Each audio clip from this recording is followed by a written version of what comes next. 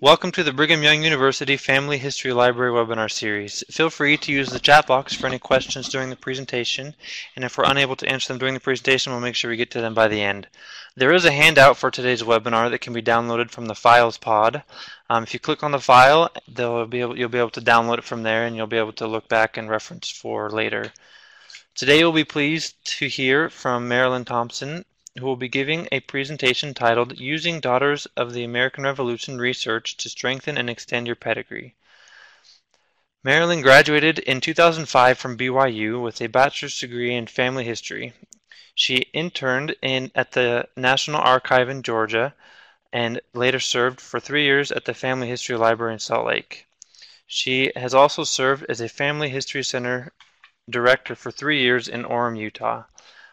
So we'll turn the time over to Marilyn now, and then she'll be able to give us a presentation today. Well, hello. I am so excited to be here. I usually start my class out by asking the class members, why did you decide to take this class? And for this class, sometimes they'll say, oh, I have an aunt who is a member of the Daughters of the American Revolution, and so I want to know all about it.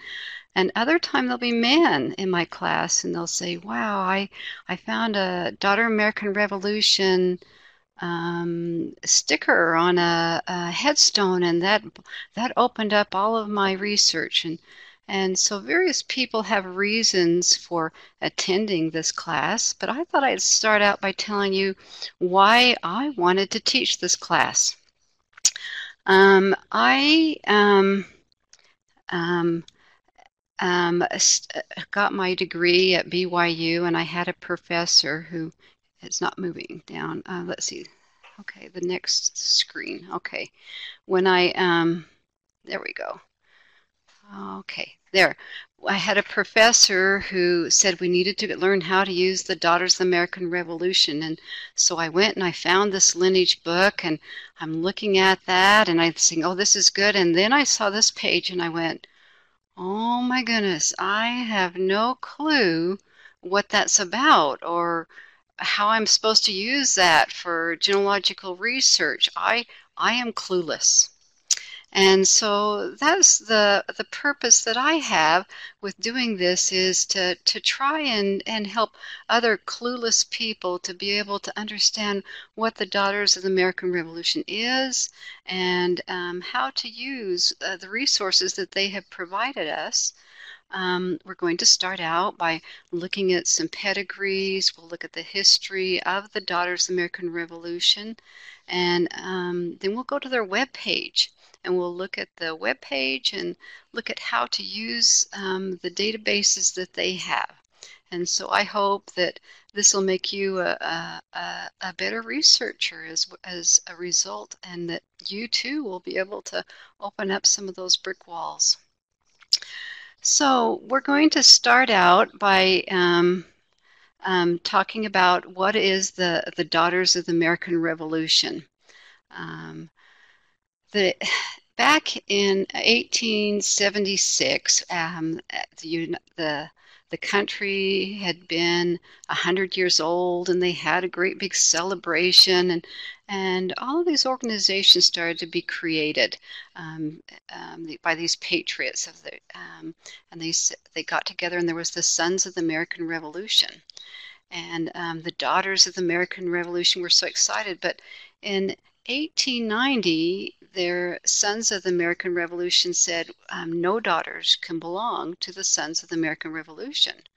Well, these women said, what? There were women that were as great patriots as the Sons. And so there was a letter written by Revolutionary War widow Mary Smith Lockhart. And there's a photo here of her, and she told a beautiful story of a woman who spoke up to her husband and rallied the men to support the revolution. And she said, don't these women deserve recognition for their patriotism as well? And so as a result of that, the Sons encouraged the women to develop the Daughters of the American Revolution. And they met at this Mary Lockhart's home was where they first started. So if you pause and you think about that, that these women who came and in masses and joined this organization were daughters and granddaughters of these Revolutionary War patriots, it helps you to understand how the records and the preservation of these lineages and these stories and how they preserve buildings and that how important the daughters have been to the history of the United States. Let's see. So there were 4 women who really were the founders, and kind of their saying was, were there no mothers of the Revolution? And so you think of mothers and apple pie and the Revolution, and so that's what this is all about. So these daughters came together and they started to create books. They gathered histories. They started putting in their application, and there became a need to be able to look at these applications and look for ones who were valid or not. And so they said, who can join? And they decided that it has to be women that are 18 years or older, and the ones that can provide blood lineage. You say, well, can you come into this by adoption? But it does, you can only do it through your bloodlines. You have to be able to prove those lines to be able to join. They started to provide this documentation to prove the lineage, and they needed to have a building to be able to house all of this, and so they created the library. If you were to want to join the Daughters of the American Revolution, if you go on to their website, the DAR, then you would be able to it'll say in here, are you interested? And there's a membership interest form right here. And you fill that out, and they will forward it to a group of daughters that is close to you. And the advantage of that is that these chapters have registrars that would be able to help you to gather the documents and to fill out the form and make recommendations. And so it's kind of like having a coach or a mentor or somebody who is able to help you to work through this.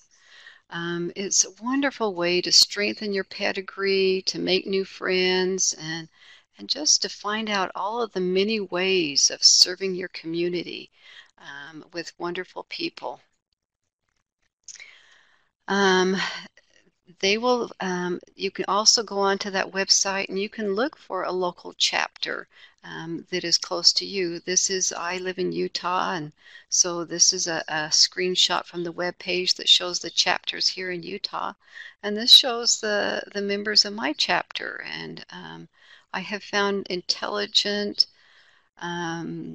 generous, caring friends as a result of joining the Daughters of the American Revolution.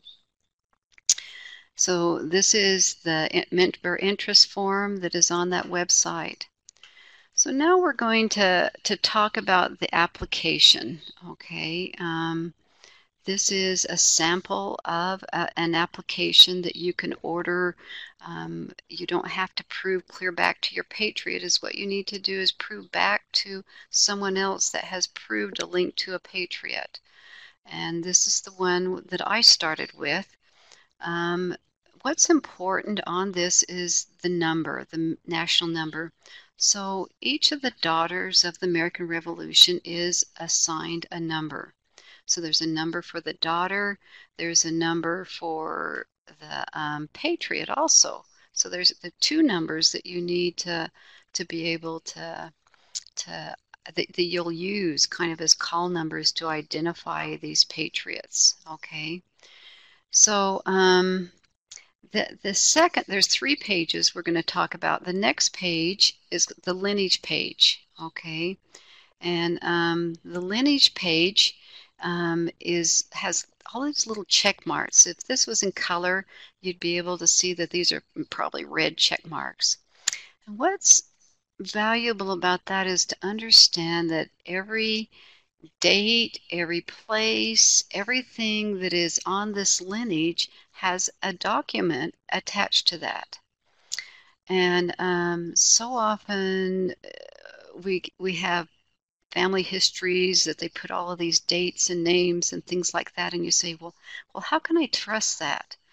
And so that is one of the things that gives you confidence about the pedigrees that you're going to find in these applications given by these daughters. You know that somebody who has some background in documents and proofs and things like that has sat down and pored over this and said, yes, this is right and this isn't. Now, some of the early applications that were sent in weren't as carefully documented as the later. And so currently, the Daughters of the American Revolution are going through, and when they find conflicts and pedigrees in that, they are redlining them. And they're identifying those applications that the proofs perhaps were not as strong as they should have been, or that there has new evidence that's come out that's shown that the document didn't pertain to the ancestor that the application was given for.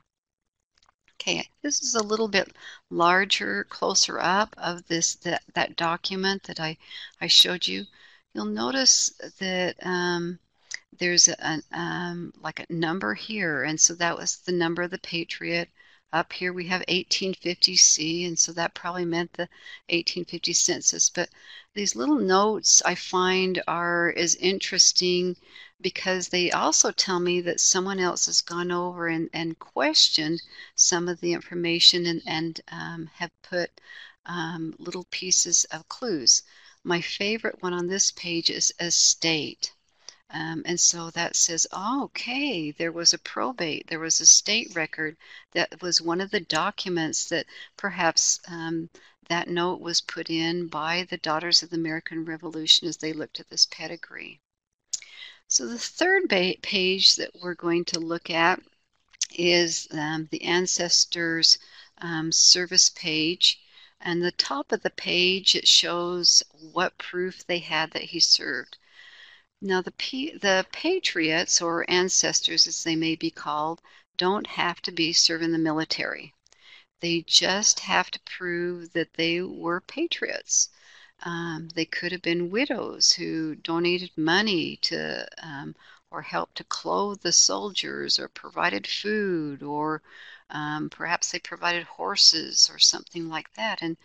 And so that's all they needed to have some type of documentation that proved that that ancestor, male or female, was a patriot of the American Revolution.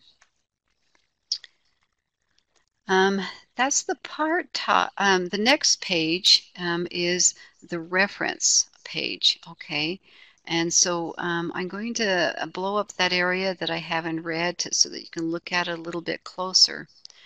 These references, there were attachments that were sent in with the very first applications, and each of those little checks again shows that those documents were attached. Originally, the daughters allowed those documents to be sent back. So you'll see there at the very top, it says marriage license. Well, if you send in your marriage license with an application, of course, you wanted it back. Remember, this is 1890, and our photocopies, of course, didn't really get started until the 1970s, 100 years later.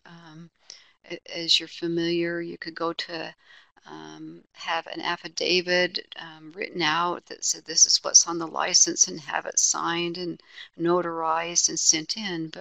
But they would send back a lot of those early records so that the people could keep those.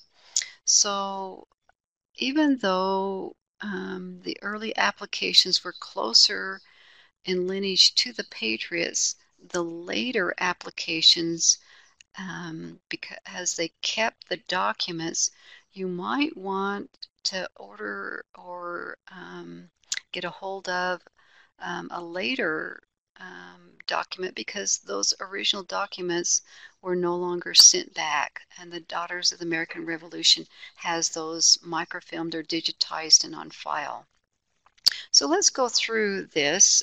So the first generation, she used a birth certificate, and then her father's birth certificates, her mother's birth certificate, and then after the birth certificates, of course, no longer existed, then we get into the interesting proofs, the histories, the genealogical quarterlies, the estate papers, and abstracts of a pension file, and those wonderful documents. Look at this John Huckabee deed.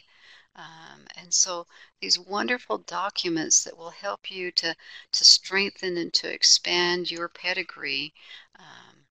Now the second part of this page, the reference for lineage page, is called the children. The newer applications may not have this filled out, but the earlier ones do, okay?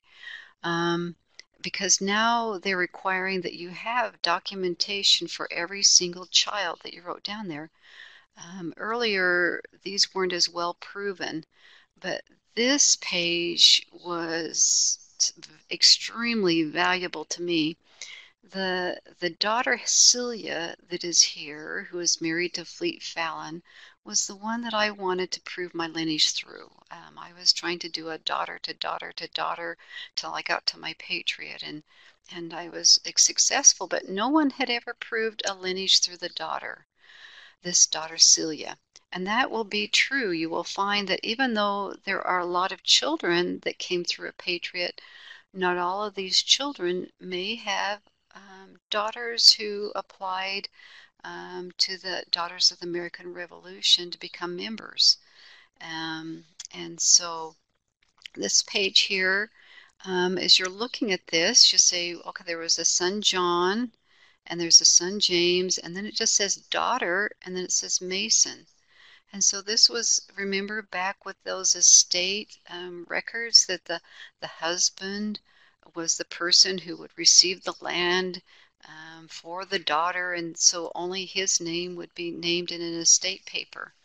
And so by having this list, I was able to find the fan club, the friends, the associates, the neighbors that helped me to be able to find documents that helped me to prove this lineage.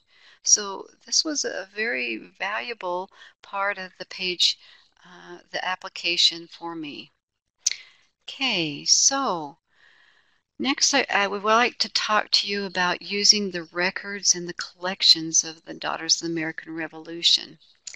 As these daughters were proving these pedigrees, and when they had the chapters, they started to create a library, a collection. They said, you know what, we need to build a library.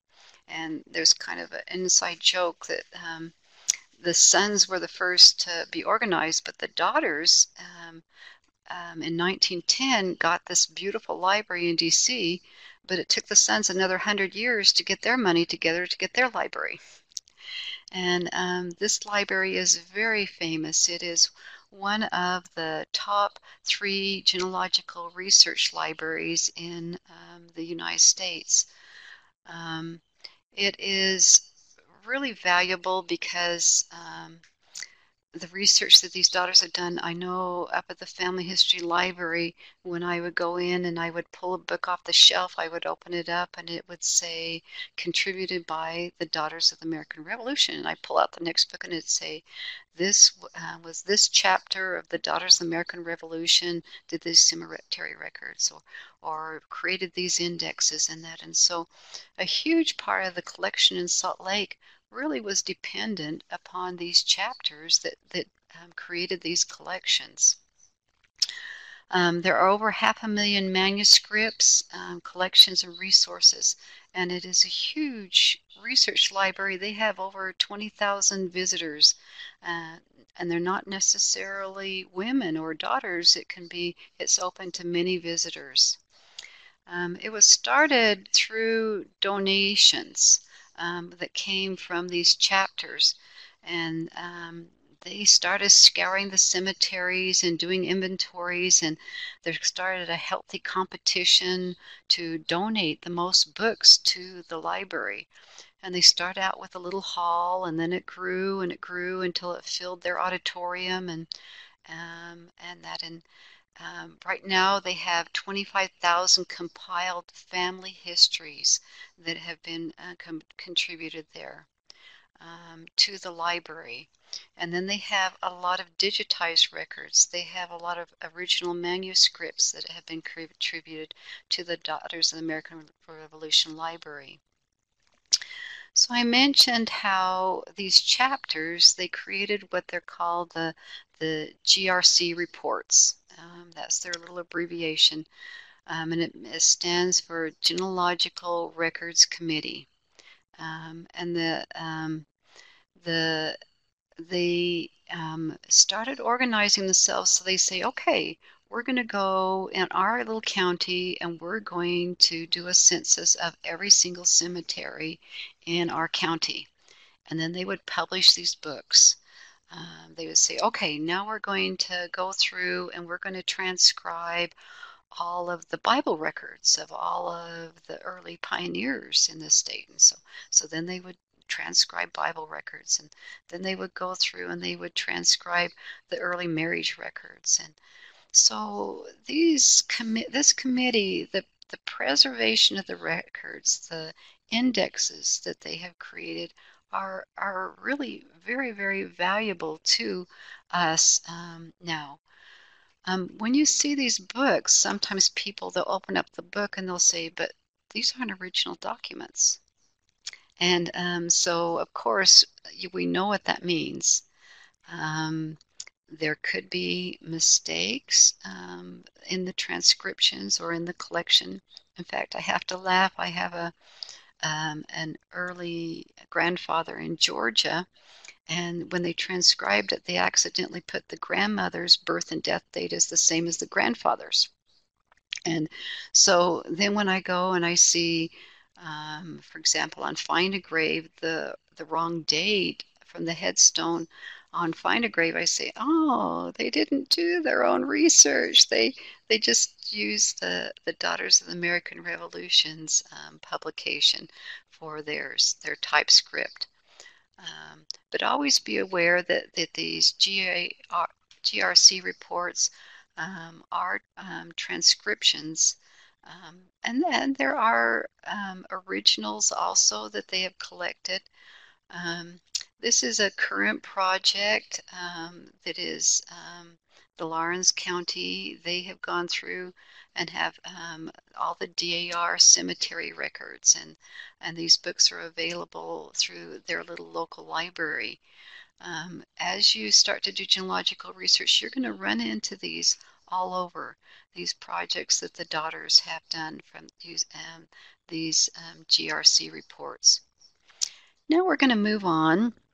We're going on to the DAR.org. And when I get there, we've already been here when it talks about the research services and all of that. But the most valuable place to do research is the GRS. Okay, and you'll just click on that, and it's going to take you to this next page. And this is the page that is the most valuable for research because it links to their databases. And so here at the top, you'll see this little ribbon that has ancestor, member, descendants, GRC, Bible records, resources. And so that's what we're going to spend the next part of our time talking about. There is a good little tutorial here that you can watch. If you scroll down, you'll be able to read an in-depth description of each of these databases. Okay, so the first one we're going to talk about is the ancestor. There are some published books published by the daughters that they say the Patriots Index, but now the daughters call it the Ancestor Index. And these are the ancestors that have proven lineages up to them. Now you say, well, is everybody that served in the military in this index? No. If you died and you didn't have any children, especially if you didn't have any daughters, then you will not be in this index, okay? So these are proven lineages in the ancestor. When you start to type in here, this has a lot of things to fill in. If you have a very common name, you may need to use this to simplify. But just like any database, you want to start large.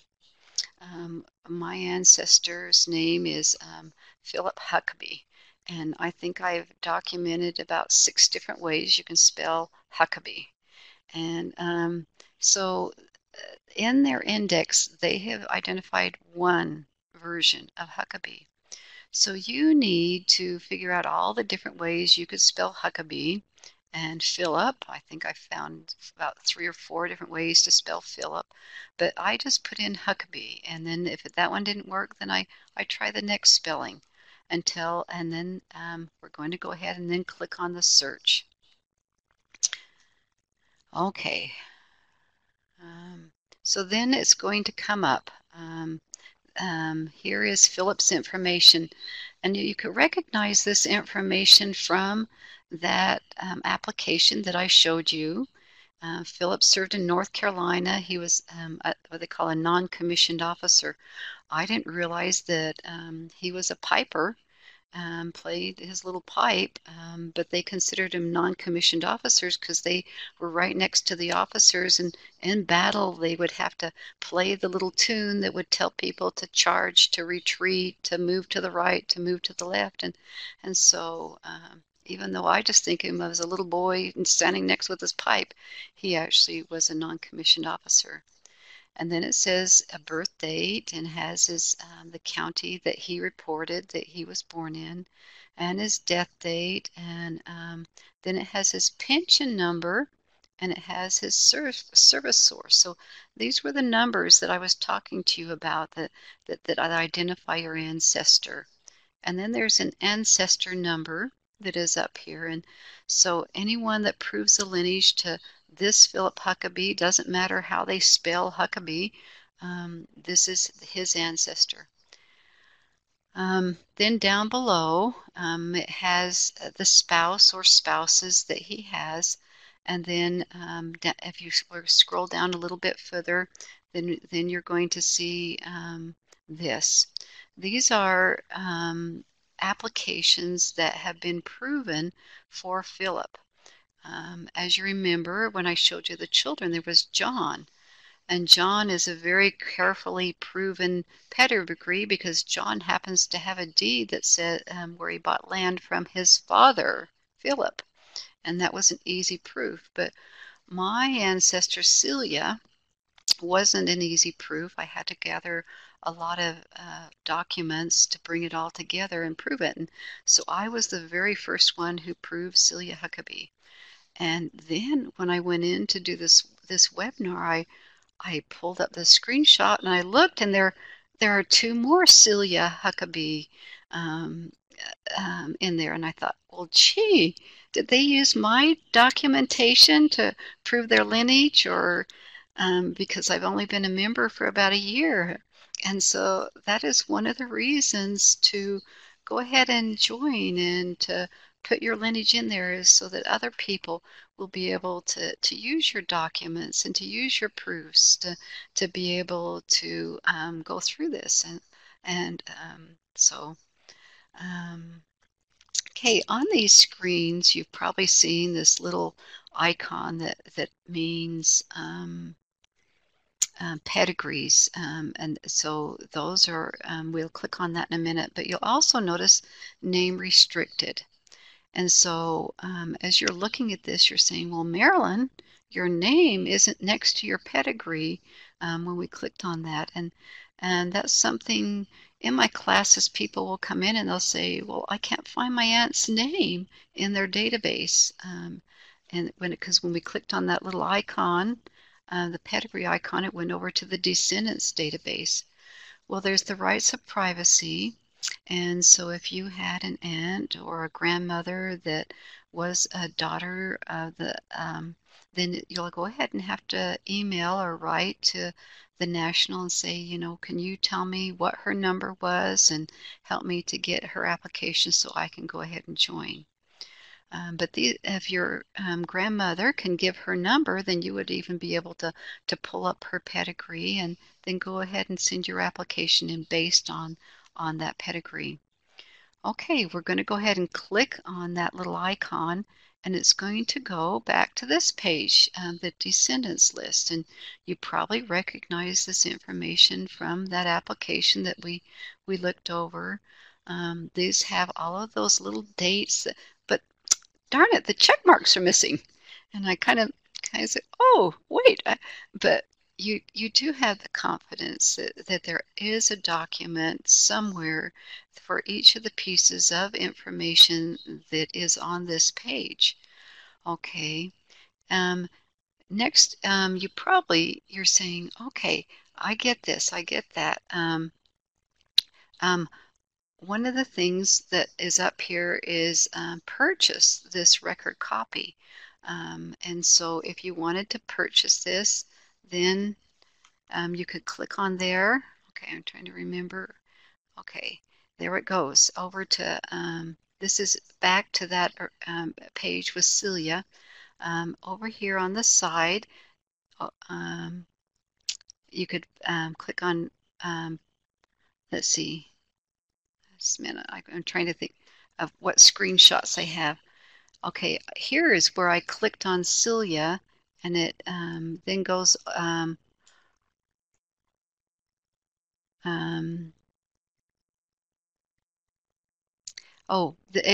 that is my application. And so this little message comes up and it says Marilyn's documentation hasn't finished with the digitization and the uploading and the processing and that, but you can go ahead and you can write and you can get a copy of that applications that have been coming, but it's not necessarily available online, that information. Okay, so then over here is the purchase, how to purchase the applications, okay? And you click on one of those and you'll see this come up. It says purchase the associated record. And when you purchase a copy of the application, it's $10 each. If you want those documents, then it's $20 each. And is what happens is they send you a link and it's digital. And so you can sit there in your pajamas and you can, if it has been longer than a year and if it's in their system, you can go ahead and see those for a whole week. You have an opportunity to download the digital copies of that. So $10 for an application and then $20 for the supporting documents that were included.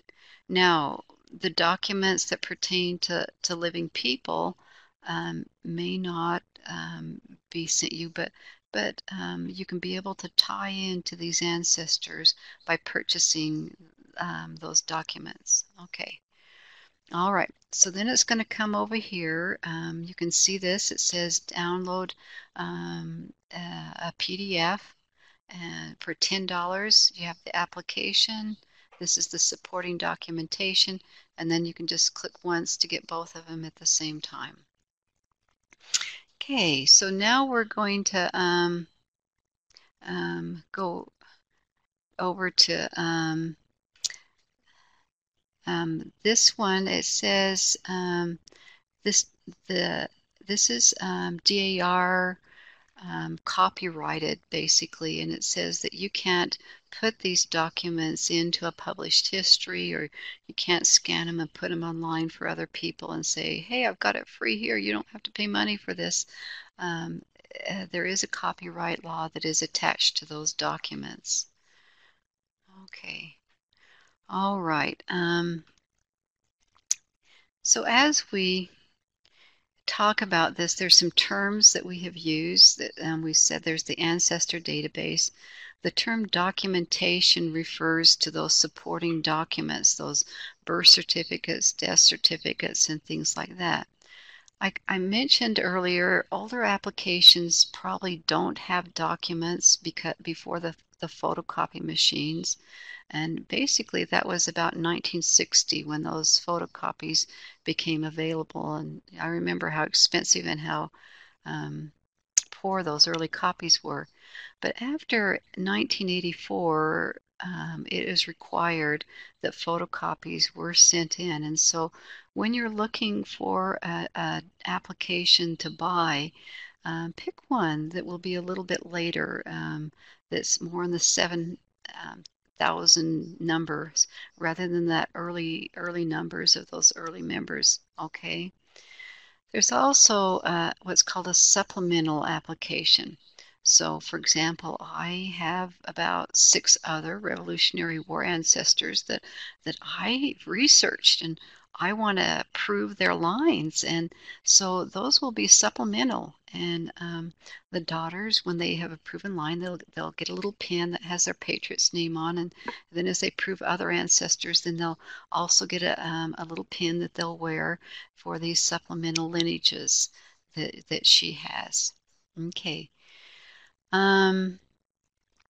Some of the early ones, the DAR doesn't have a guarantee that they meet today's genealogical standards. So, for example, one of the early applications that I saw was just a photograph of an index, and that now we're getting a little bit more so that we require better standards, and we want original documents, or and that then those early applications. But those early patriots that were closer in lineage to their ancestors, and that were probably still correct. And so unless there's a document that's come out and says, no, this person is, somebody else is the person that they're using the military pension for, unless there is someone who's brought a question in, those applications are still acceptable. Okay, so this, when you go into the database, what we're looking at is this is a person who there wasn't enough documentation perhaps with that early application, and so they may want you to prove, put a little more evidence into the proof on that, and so there's a little question there. This Ross Alexander, as you can see, there's 3 Ross Alexanders, and this is one of the lines I'm trying to prove. And you see this one's from Scotland. Well, people have perhaps borrowed his Revolutionary War pension, but he wasn't, perhaps the right one, and so that pension may have been, somebody had used the wrong pension for the wrong person. So they're not saying, okay, that he didn't serve in the military, but they're saying you need to do a little more research to prove that your Alexander is the Alexander tied to the pension. Okay, so this is the little, when you click on that, this is the little pop-up that'll come up and say it's no longer valid. There's subsequent evidence of proof of service may have determined the proof wasn't acceptable under today's standards. Okay, another little red pop-up that may pop up is treat as a new ancestor. And again, the pop-up says that there was no application or supplemental application that was verified since those very early days with those granddaughters of the patriot. And so they want this to be re-verified. Okay, all right. Now we're going to go up to, I wanted to just mention to you up here at the top, we have been flipping between these 3 databases. because they're all tied to the applications, okay? And so as we click on one icon, it'll move to the membership. And then as we click on another icon, it went down into the descendants database. And so up here, you can see this is the icon. And if you click on that icon, then it's going to move us over into the descendant database, okay? And then if you click on this, that icon, then it will move into the descendants application where that person was named. So every single person on these applications is in this descendants thing. So let's say you're just trying to do research not necessarily on a Revelationary war, but you're trying to research a descendants. And so that's why this database is so valuable, is because you can go in and you can find these descendants and you can find perhaps a Bible record, perhaps a probate, perhaps a deed that you didn't even know existed that is part of the documentation that was included as part of the proof of these applications. Okay, there's another little button here that we haven't talked about. It's called search. Is what this hat does is this, in this descendants, it says, I want to search all of the Hyatts to see what they have. Now that's not just going to search the first three databases, but it's also going to go in to the Genealogical Record Committee submissions. So it's going to search the cemetery records. It's going to search all of the names in tax records that have been submitted by these daughters. And so so that's what that's doing, is it's just helping you to be able to quickly fill in the type in that little thing. Okay, we're going to go down at the bottom of this page. It says, this is the one that said treat as a new ancestor. And so those little red lines, they're called, that will pop up, and you'll be able to have confidence. If that red line's not there, then that's a proven lineage, okay? And even when you go to prove, to buy a record copy, again, it'll say, oh, there's problems here. And so they should be able to give you confidence that the documents that are there are verified, and then you can look in to see why and why not. Okay, we're going to move over to the next database. We're going to skip the Genealogical Records Committee because that's a big topic, and I want to talk about Bibles first. Okay, so these daughters spent a lot of time collecting Bible records and transcribing Bible records. And of course, transcriptions, as we know with Bible records, you aren't able to analyze the handwriting and perhaps the history of the Bible or passing the Bible back and forth. And so sometimes that may not help, or it may help. But these Bibles, if you can imagine having an every name index to Bibles of pioneers in your area, think how valuable that would be. And so the Daughters of the American Revolution have one of the largest Bible collections, and you need to be using this little database for Bibles. So I've typed in the name Busby, okay, and this is what comes up. This is all the Busbys that have been named in different Bibles. And then it has a page, a little number there, and I've put a little arrow by that. We're going to click on that little number there. And is what it's going to take me to is it's going to take me to all of the people in this one Bible, or named on this page, okay, on this type transcript. And by looking over the names on there, I can say, oh, this isn't my Busby. This, yeah, no, no, or else I may look at those names and say, oh my goodness, this is a Bible record that I need, and so then I want a copy of this.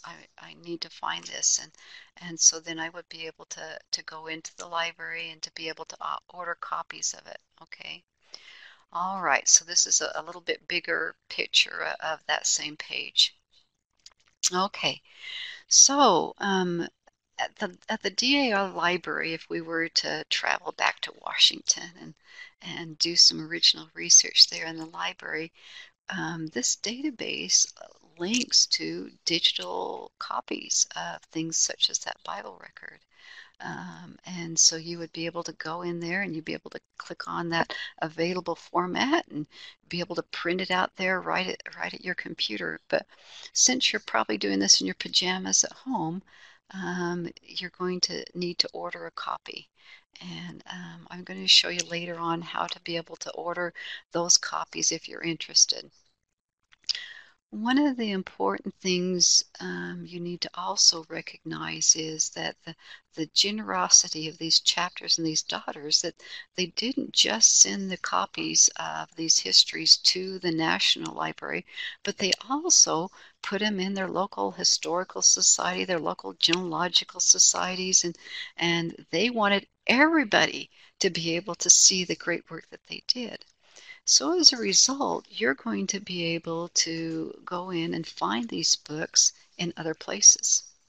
So once I have used the DAR index, then I will go in and I will go to say, let's say ancestry.com. And I will look and see, this is the historical collections of the Georgia chapters of the Daughters of the American Revolution.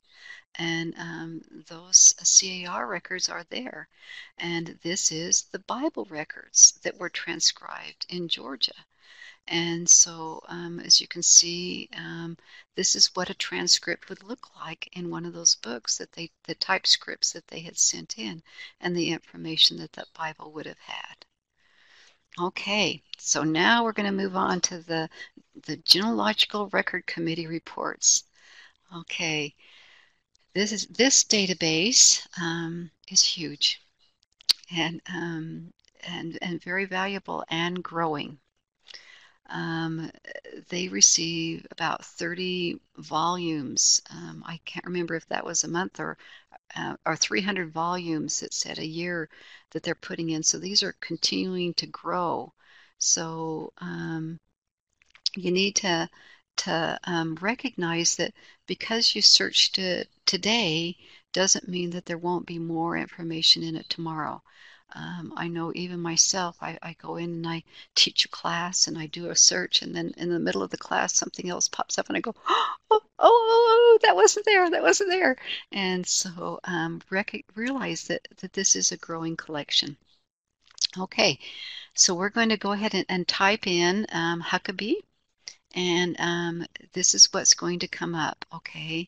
So there's a lot of Huckabees in Georgia, a lot of Huckabees in Mississippi, Missouri, minor in Georgia. And so in this report, it says, okay, there's a Huckabee in the tax collection in 1795.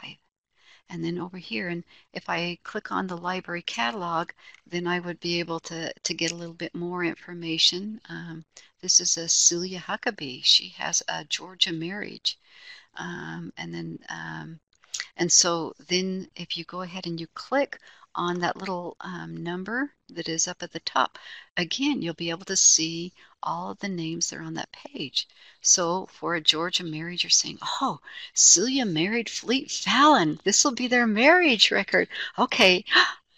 And then it comes up and I look and I say, oh, this Celia doesn't have there's no one there by the name of Fleet Fallon. So this is a different Celia Huckabee. Of course, maybe it's on the next page. I don't know. Maybe this is but anyway, that just helps you to know if you want to order that or if you don't want to order that. But it gives you a clue. It also gives you a clue that there is a book that may be in one of your local archives that would have that marriage record in it. And perhaps it's been put into a database there, okay? This next one is a tax record, and you're saying, oh, a tax record, 1795. The Huckabees had tax records. I haven't done tax records, and this is just the period that I'm looking. And so then you're going to go ahead and check. And so again, I went on to ancestry.com to see if there was an original. I went into their card catalog and typed in, up here, I typed in Georgia, I typed in tax, and sure enough, look at this. They have tax digests. Guess what? These are the Genealogical Record Committee report that has been put into a book, and Ancestry.com has and has digitized that. And there it is. There is the Huckabee that is in that tax record. But then you need to go into FamilySearch.com and you need to find the film and you need to look at the original tax records and you need to find all of the information that you can find and glean that from that to be able to do some wonderful research. Okay, so here we are. We're in the FamilySearch.org catalog, and we're going to look not just for that tax index, because we now know that he's in there, but we want to go. This original card shows that the Daughters of the American Revolution created the index. Instead, we want to go over to the original collection and find those original tax records. And it could be that you can go in and there's a digitized version there that's in their historical record collections. Okay, also on FamilySearch.org is their Family Search books. And this is an example of how those Genealogical Record Committee reports have been digitized. And you can just search for that. Okay, you can see here how this says Kentucky Society, Daughters of the American Revolution. And so this is a Kentucky Cemetery Records, Volume 3. Right there in your pajamas. You can go ahead and bring that up and find Old Wash Graveyard. The value of these books is that many of these headstones, many of these records don't exist anymore. This is my story. This is Celia Huckabee. And I went to find her grave. And I went in and I found her daughter, Melissa Fallon Cosby's headstone. And the Daughters of the American Revolution had done an inventory on this cemetery back, I think it was probably 75 years ago. But when I got there, I believe this is her grave. Everything was washed away. There was no evidence that this was her grave. And so that's why sometimes when you go to find a grave and you say, she's not there, she's not there. You know what? Those daughters preserve those records for us. And a lot of that information is being lost. And so we really are indebted to what they gave us. Only the index showed us that she is buried in this little cemetery in Georgia.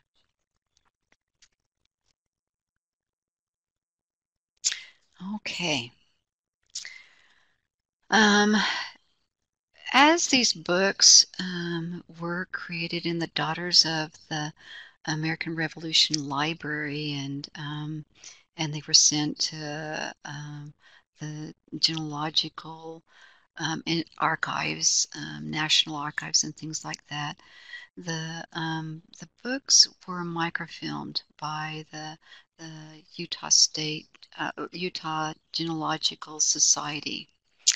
And as a result of that, these books have been distributed to the family history centers throughout the world. And we are so grateful for that. But there are also some indexes that people took those films. Kay Kirkham sat down and he created an index to 35,000 microfilms of these books. And this is an important index for you to know about. And even more fun is that his index is digitized in your pajamas. You can go into FamilySearch.org and you can type in the name of this index and pull it up and you can use it. And so I'm going to teach you how to use this index. There's a handout that goes along with this webinar, and the name of this index is in there. So when you bring it up, because he's trying to compress as much information as possible into as little space as possible, he has a lot of abbreviations. And so when you bring up this digital book, you don't want to just flip through the alphabetical thing and come to your family name. You start at the very first and you look at abbreviations used in the index, an example of decoding. And so this is probably one of the most important pages of this index. So let me show you for an example. Okay, if you go in here, FR is an abbreviation of a family record of several pages. Okay, FH is a family history. A C all by itself is a cemetery. SCA is Leonardo Andrea's collection of South Carolina. Okay, these NJ, New Jersey, CA would be California, and so that tells you the state that this is in. Now, as we're talking about these states, you have to remember that in California, the daughter of the American Revolution, or the person who has submitted this history, their family came from the East. So you're looking for the records of the East in the West. Okay, so don't just discount this because it says California. Okay, that history may have been compiled in California, but it may be about their family back east. Okay, the next little numbers, these 844, that is the film number at the Family History Library. And then number 16 will be the item on that film. So there may be, well, we know at least there's 16 volumes on this microfilm, and you're going to hurry and get through that. These microfilms are at BYU. They are at the Family History Library in Salt Lake, and they can be ordered into every Family History Center. A lot of them are in the larger collections. Larger family history centers will go ahead and have a lot of these in their collections. Okay, this is when I went to the library catalog on FamilySearch.org. Right here you can see this is the digitized version of the index by Kay Kirkham. Okay. And you're saying, so one of the questions you have, so why, when the Daughters of the American Revolution have an all-name index, why do I need this index also? And as I've thought about that, I thought that perhaps the biggest difference is that the numbering system has changed of those volumes. The Daughters of the American Revolution have created a card catalog to their library collection, and this index has created a card catalog to volumes that were microfilmed. And so it's kind of an accessibility thing. If you have access to those microfilms, that might be the way you want to go. Or if you found it and you want to be able to order a copy online from the Daughters of the American Revolution, it's your choice of how you use the indexes. But that's the value of using the different ones. This one is a second collection that Kay Kirkham did because of the success of that first filming, an index to the Bibles and family records of the United States. And this is his volume.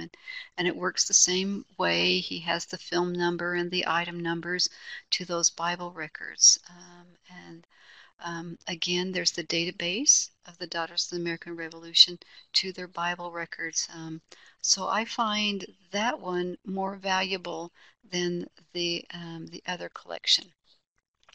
There are some other indexes that have been created by the state Daughters of the American Revolution.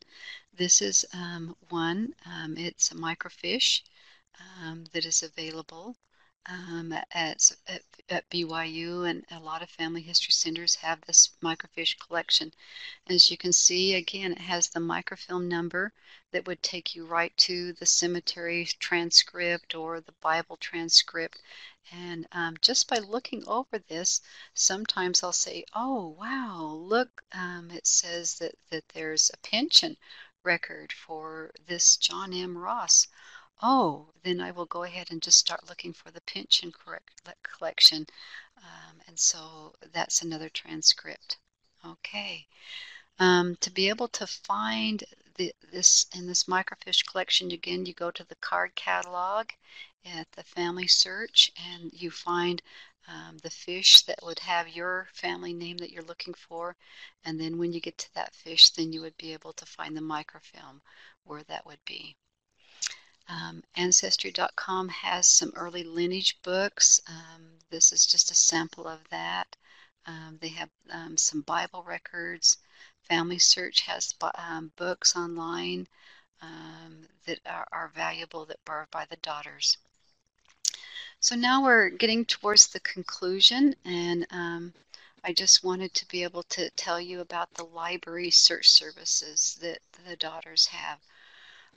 When I went to research Celia Huckabee, I thought, well, I would like to see what other people have submitted on Celia. Do the daughters have any information that other people who have tried to prove a lineage through Celia? And so I use their what they call the search service, and this is under the library tab. It's remember, we went to the GRS tab, but this is back on the first page under the library tab. And they have a service, and they charge by the hour. And then they wrote a report, and I think it cost me $35. And then I had this beautiful report that had lists of documents that people had submitted, anything that they had, and that was worth my time to be able to do that. Other search things that they have is they have a photocopy for a $10 fee, covers 10 photocopies. They have documentation requests that we've already talked about. But this is the page that you go to. Down here they have a research request form or a search request, and you can send that in. When I did mine, you had to do a hard copy. I think they've now got it digitized, I think. But you send it in, and then they will send you a bill, and you'll be able to get those copies. So now it's time for us to come to our conclusion. And one of the things that when I was thinking about joining the Daughters of the American Revolution, I had people saying, oh, they've helped me so much. I found a little thing on a headstone and it just opened up, my thing. And so I heard good stories. But in literature and movies and that, you get this picture of the Daughters of the American Revolution as kind of hoity-toities, these are people that are sticking their nose up at other people because they're a lineage society, and they say, oh, you can't belong to our society. We are the Daughters of the American Revolution. And that. And so I had to take a step back and think about that. And as I have evaluated this, I thought, you know what? My experience has been these are hardworking women who have really contributed many great things and have created patriotism and service and have and so that was valuable to me, and so that's what I gained from it. And so I've kind of thought, as I thought about that, I've thought they wanted to honor their patriots who fought to establish America, and they put their lives on the line.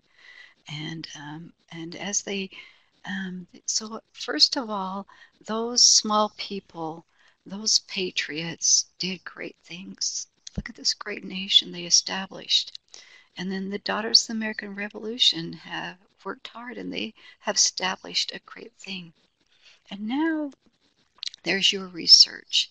There's the heritage that you are going to pass down to the people that come behind you. And you have a choice. You know, the stories that you find, are you going to just keep those quite close to your chest? Or are you going to write them down? Are you going to put them on familysearch.org? Write those stories down, or are you going to put them in a little book and send them to your grandchildren and say, we need to be proud.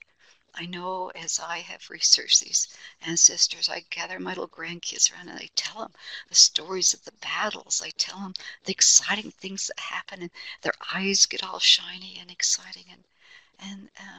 And that's what this is really about, is many small people in many small places do many small things, and that can alter the face of the world. And so I want you to think about what legacy you're leaving and how you're altering the world and leaving it a better place. And with that in conclusion, I wish you good luck. Okay, Brandon, do we have some questions? Thank you very much. It looks like we don't have any questions for today, at least not at the moment. If you have questions, please write in the chat box, and we'd love to answer those for you. We'd like to remind everybody that this webinar, as well as all of our others, are being recorded and posted online on our BYU Family History Library website, and as well as on our YouTube channel. Today's handout will be available later on at our website below. Down here, if you go to this website, you'll be able to see all of the past recordings and be able to download our handout as well for this webinar and all of the other webinars. We encourage you to look at our schedule for upcoming webinars so you can join us next time. We thank you very much for joining us today.